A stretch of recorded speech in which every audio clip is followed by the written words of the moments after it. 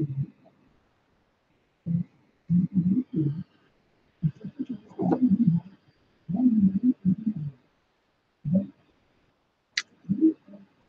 guys, welcome to the class. I hope your evening went well.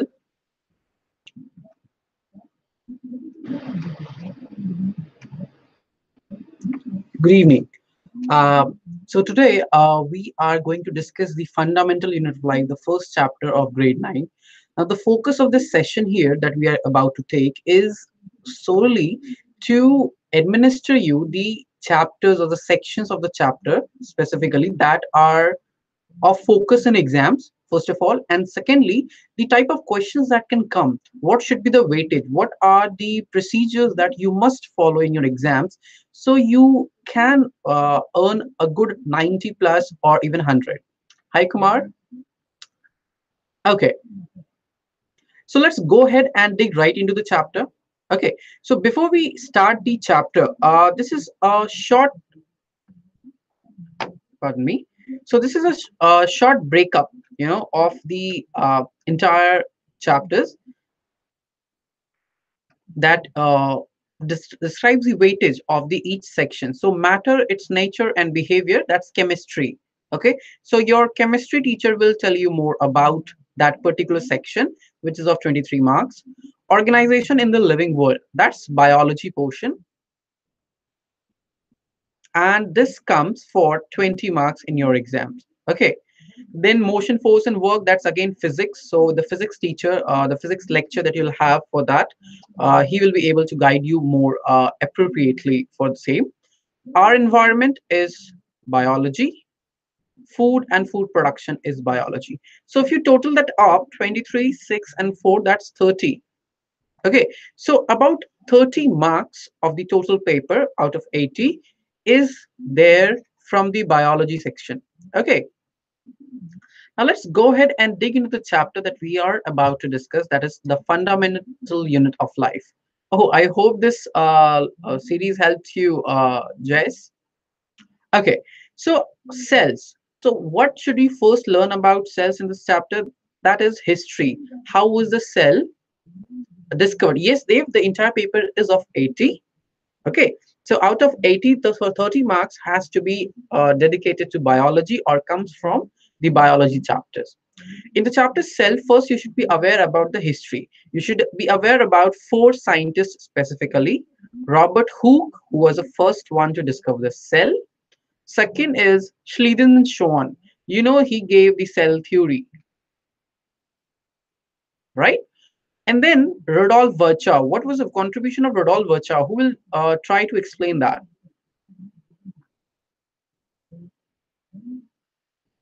So he was the one who said cells arise from pre-existing ones, right? So he was the one who could explain that cells cannot be cooked up in the lab, rather they arise from pre-existing ones, right? After history, you should be able to discuss several characteristics of cells. Okay, like size. So cell varies in size, number and shape. So the RBCs are present in huge numbers, right?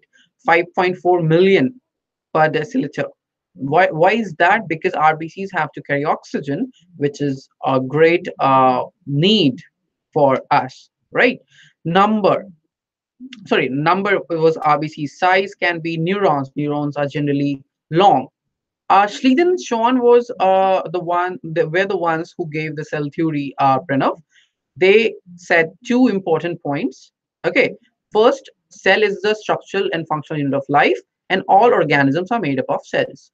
So these 2 points must be in your mind. Sometimes questions can be very directly asked, what is cell theory? Who gave it? Okay, so you should know about these two scientists and 2 points of cell theory. Rudolf Virchow's point was added at a later point of time. Okay, okay, so size, number and shape you should be aware about with one example each. For number you can take RBCs. For size you can talk about WBCs, which change their shape to exit the arteries and veins in order to perform immune functions, right? Shape, that is there. And then when you're talking about size, you can talk about neurons, which are very generally long. because they have to conduct impulses in long distances, right? Next, we should be talking about the boundaries that a cell has. So you can discuss two: cell membrane and cell wall. Now, very importantly, you should be able to tell the difference. Cell membrane is present in all the cells, right? So be it a plant cell or an animal cell, or a eukaryotic or a prokaryotic cell, it's present everywhere. Whereas cell wall is present only in plant cells, in fungi, and in bacteria. It's not present in animal cells. Very importantly, you should be knowing that. Yes, Chopra, that's exactly correct. Is vacuole present in animal cells? Yes, Reena, it is present, but they are generally very small and many in number. So the number is big, the size is small. On the contrary, for plant cells, there's one single large vacuole. Okay, now structure. For structure, you should be able to, okay, before structure, let's discuss types. So you can divide the cells on the basis of the nucleus. So do they have nucleus or not? If they have, you can talk eukaryote, prokaryote. Eukaryotes do have a well-developed nucleus. That means they will have a nuclear membrane and the genetic material is inside the nucleus. Whereas prokaryotes do not have a nuclear membrane. Okay, way to success, there can be several types of materials in the vacuoles of animals. Okay, sometimes it's fat. Okay, plant cells have cell wall, Shweta, because they have to tolerate lot of fluid environments, right? So they don't want to burst out. So cell wall provides extra rigidity to the plant cells. Now, the origins, on the basis of origin, you can divide a cell into plant and animal. We know plant cells have certain characteristics. They are generally autotrophic, whereas animal cells are heterotrophs, right? Yes, Pranav, both cells may have vacuoles, which, okay, thank you, Shivika. I couldn't read from the name, that's why. Okay, now the organelles that you must be aware of are lysosomes, mitochondria, Golgi, plastids. Now, guys, what is important in these things? For lysosomes, it's the functions, and the name that it has got, that is suicidal bags. Okay, so several times in exams, you're directly asked such questions: which organelle is named as the suicidal bag of the cell? You should be able to say or answer that it's lysosome. First point. Second, why? Okay, a why is always necessary. So for mitochondria, it's, come on, answer me. For mitochondria, what's the nickname that mitochondria has got? Correct, right? Powerhouse of the cell. Yes. Then we have Golgi. Golgi are packaging and sorting centers of the cell. Plastids, you have to remember a very important plastid, that is a chloroplast. Okay, right? So energy currency, Raghav, don't get confused when we talk about energy currency. That is the ATP. Okay, so remember that difference. Now, when you're talking about the endoplasmic reticulum, very importantly, you must remember the differences between RER and SER, right? RER is rough endoplasmic reticulum. It will have ribosomes. Now, ribosomes are protein factories, whereas SER, smooth endoplasmic reticulum, does not have ribosomes, right? Ritesh, function of mitochondria is to synthesize ATPs. What is ATP, Shreya? ATP is the energy currency. So your body makes all the energy transactions in form of ATP. Okay, adenosine triphosphate, that's the full form, Varun, of ATP. And all the energy transactions, if your body wants to spend energy, it will use ATP. If it is getting energy from something, it will build ATP. No, SCR makes, see, endoplasmic reticulum, smooth one, will not have ribosomes. It generally has a functions in synthesis of several other biomolecules. Okay, cool. Now, there are molecules, Yahya. Okay, now nucleus. We know nucleus is the storehouse of the genetic material which carries chromosomes, certain time, people are largely confused between the names chromosome, DNA, a gene. Okay, so make sure that you have the distinction between these forms. So the long threads of DNA, they are condensed and found in the form of chromosomes, whereas genes are hereditary units that code for a character. Okay, so several times I have seen students in some of my classes in performing during some of the tests that they mess the differences between these. Okay, so make sure that you don't. Rather, actually, this is just to tell you what topics are important and what differences can often be asked in the exam. So I'm not discussing them in detail. RNA, DNA. Shivika, see, DNA is deoxyribose nucleic acid. RNA is ribonucleic acid. The difference is first chemical, then it has also certain consequences that you'll study in higher classes. For example, DNA is more prone to mutation. DNA is less prone to mutation, and RNA is more prone to mutation. Okay. Now, what are the topics that can come in the exam? So, as I said, name of the cell organs can straight away come. They will simply ask you name the societal bags of the cell. Differences between animal and plants is very important. You can or you should be able to answer these questions. Difference between a prokaryote and a eukaryote, and it is not just the nuclear membrane. There are certain other differences as well. Okay, so you should be able to enumerate them. Okay, you might be as well asked to describe them using diagrams, so you should also be able to do that. Now, practical based questions can be asked from two experiments that are related to this chapter. One is the onion peel and the second is raisin. So onion peel is nothing but it's cell morphology, right? You might be asked to draw what you observe in the under the microscope. You might also be asked about the raisins. Now, osmosis is related to the concentration. So you should be knowing about osmosis, exosmosis, endosmosis. Okay, and then the term hypertonic or hypotonic. Staining is needed when we use a stain, it binds specifically to a component of the cell. Okay, certain stains, for example, safranine, they bind to the nucleus or the genetic material that helps us in determining the position of the nucleus in a cell. Okay, so several stains we use so that they can effectively bind, to certain parts of the cell, and we can observe those in our day-to-day life, in our experiments.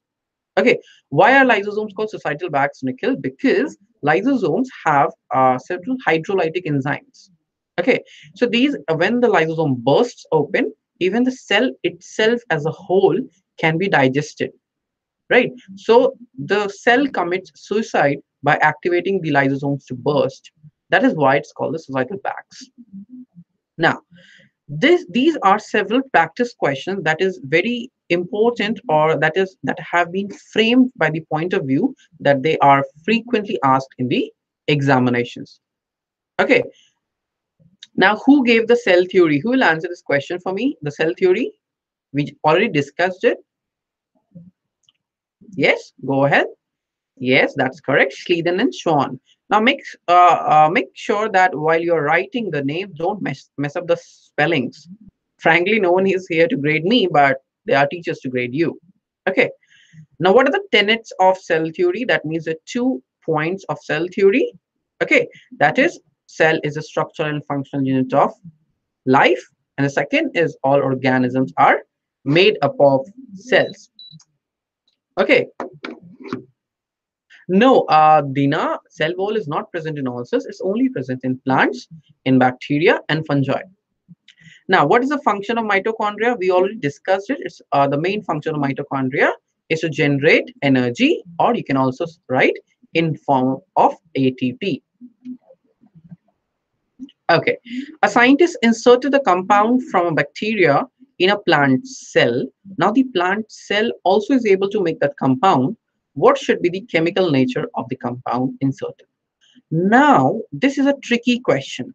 Now, though they see, what we have found through our analysis of the papers is that certain times there might be a 1 marker or 2 marker question that is asked in a very tricky way. This is one of them. Now we know that genes or DNA is converted into RNA, and that goes to protein. So basically we know that DNA is responsible for manufacture of protein. So a certain chemical, a certain compound was inserted, and the second cell is also able to make the same compound. That can only happen if I transfer the DNA from the original cell.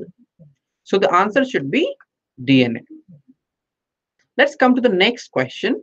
Now, this type of question will be very frequent in exams. Okay, so you are placing a cell in a solution and started shrinking. Now, why will the cell start to shrink? Because there is a loss of water. And why is there a loss of water? Because the concentration of water is more on the inside. So the outer solution is hypertonic. Jatin, see, people make mistakes like these. It's hypertonic, right? So the solution, the water will flow from the inside to the outside. Okay. Now, the shrinkage was caused because of placing the cell in a hypertonic solution. And the term that you can use for the same is exosmosis. Okay, so it's very important, guys, that you know these small tricky things because they are often asked in such confusing manner. What is cell made up of? Cell is made up of so many substances. Dina, we must describe the components in form of a cell boundary, like cell membrane or cell wall, then the protoplasm, right? And protoplasm in it has several things like DNA, a protein, carbohydrates. So you can't ask what is cell made up of because it's made up of too many things. You can't singular out something. Now Sam observed RER under a microscope and it looked rough. What is the reason behind that? Now we know there are two types of endoplasmic reticulums, SER and RER. Now RER is R, the rough, because of presence of ribosomes, which are protein factories. So the reason that he found that it was rough because of ribosomes present on that. Neeraj, see, when I was talking about the shape of cells, this is one example that you can use. Amoeba. Amoeba can also change its shape. That is called, let's say this is amoeba, and here is the food material right in front of it. So what it will do is amoeba will try to wrap itself around through, or I should say, by changing the shape of itself. Okay, so it will try to wrap itself around. This type of motion where it is eating something by changing the shape is called phagocytosis or endocytosis. Now, Raghav, there's a difference between endocytosis, phagocytosis, and pinocytosis. People often get confused between these terms. When you say endocytosis, that means taking inside. If you're taking inside a solid material, that's phago. If you're taking inside a liquid material, that's pino. So endocytosis can be phago or pino, depending on whether you are taking the solid or the liquid part. Okay, cool so far? Great. Now, practical based question. Why is the, okay, before going to that, Dina has a question. Why is the plasma membrane called a selectively permeable membrane? Now, let's dissect that term, Dina, from back, or I should say from the hind part. It's a membrane, no doubt. It's permeable, but selectively. That means it will select what can enter through or what can pass through the Dina. Okay, so if the membrane were freely permeable, anything can get inside or out. But if the membrane is selecting what shall enter inside and what shall not, it's called selectively permeable. Okay, and plasma membrane is one of that kind. A cactus is a plant cell Cactus is a plant and it will have plant cells, won't it? So it has to contain the cell wall, right? Aria is rough endoplasmic reticulum. Cool. Now, Shweta, well, we're using English so that the entire of India, if they're watching, can understand it. Okay, that is why we are avoiding to use Hindi. Okay, now this was a diagram, a micrograph that was observed by after observing onion peel, right? So the question can be asked: describe what you observe in an onion peel. Now you are not required to draw this fancy diagram, but what you want or what you should be able to draw is cells almost a bit rectangular in shape with a dark center. This is what you should be able to draw, and you should be able to name it as well: plasma membrane, cytoplasm, and nucleus. Okay, now here I'm not naming cell wall because you cannot make out the difference between the cell wall and cell membrane by using the microscopes that you people use. Okay, that is why. Raghav, I really want to explain, but we have a time constraint here and there are still stuff that I need to discuss. So please come to a doubt a class that we organize. I will be more than happy to discuss these structures there in detail.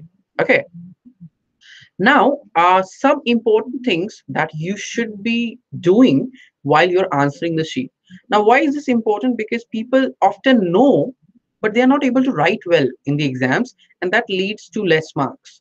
Okay, so these are certain tips that you must be following if you are when you are attempting the paper. Now, wherever possible, especially in this chapter, you have diagrams. So if they have asked you about mitochondria, if they have asked you about um, Golgi, make sure you're able to draw a diagram. So diagrams increase your readability, flowcharts increase your readability. Okay, use examples where possible. If they have asked you differences between DNA and sorry, differences between a plant cell and animal cell, make sure you have given the examples of the plant and animal cells, eukaryotic and prokaryotic cells.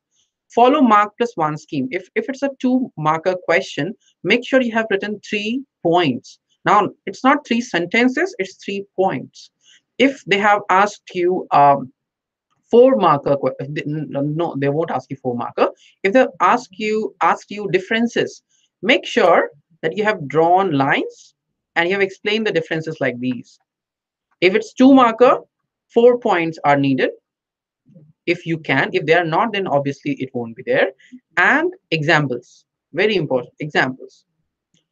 Now, many times people don't revise the paper once they are done. So please revise it after you are done with the paper. It will help you to identify the mistakes that you have made. Okay. Now, so if you are able to do all of that, maybe there are very little chances that will lead you to lead the deduction of marks. Raghav, NCRT is enough as long as you're understanding each and every process. Okay, yes, Prakash, see, diagrams, flowchart always increase the readability of answer, right? So they are without a doubt things that will help you in other exams. Cool. No, Kavita, I'm not saying you should study only from NCRT, but you should study all the concepts that are there in the NCRT.